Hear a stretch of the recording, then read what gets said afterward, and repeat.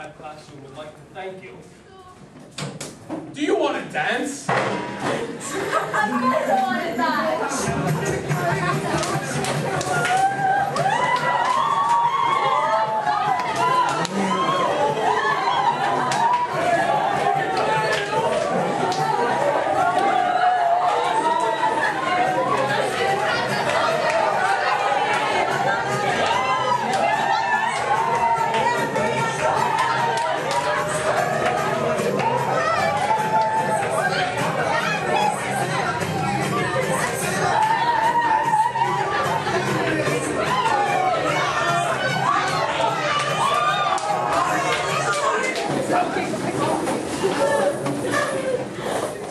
Alexa, you're the one up. For allowing us to shout.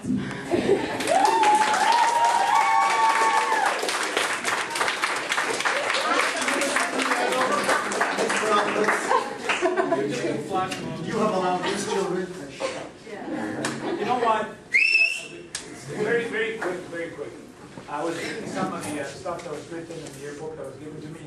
And I think one little thing that really touched me this morning was like this. And I don't know, see, where I come from, we always used to do this all the time. So she writes, of all the principals that I've had, you're the only one who knows me by my name. And she goes, and thank you for taking interest in our lives. And I think, it goes a little bit, because sometimes that's what it is. And for me and for Ms. Chronopoulos, it always makes it easier.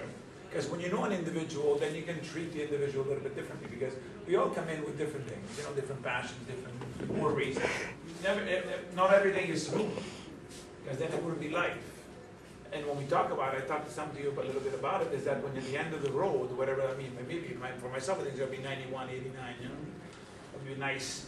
The only thing I wish for, this is a personal wish for myself, is that my pluses and negatives will actually equal. Basically, that's what I'm looking for. Because unfortunately for some of us, our pluses are more, and fortunately, and unfortunately for some of us, our negatives are more. And I think the big mark of a person is when you're in a down position, when you're in a negative position, that's when you are a person of quality, because that's when the person needs you the most. Because the rest of the time, what do you need? Just a little bit of support, a little bit of guidance, and you can actually do it on your own, as opposed to being dictated. And when we started this 3 years ago, and I started it 35 years ago, and Ms. Chronopoulos has been teaching also, so we've been around for a few years, is that when people have a voice, then they have an opinion. When they have an opinion, they take a responsibility. When you take in responsibility for your action, you're actually learning. And it's a simple little thing. And I never, in the 5 schools that I've been, I don't see the schools that I've been as prison. My classroom would like to thank you. Do you want to dance? Of course I want to dance.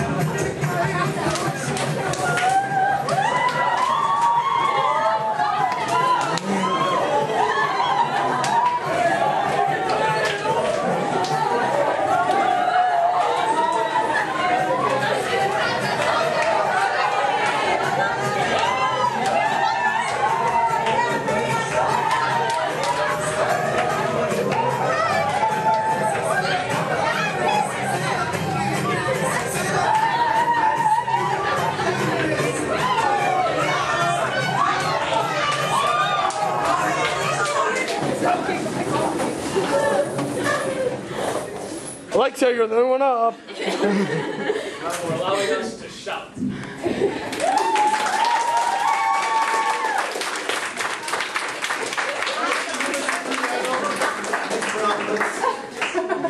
Flash Mob. You have allowed these children to shout. You know what? Very quick.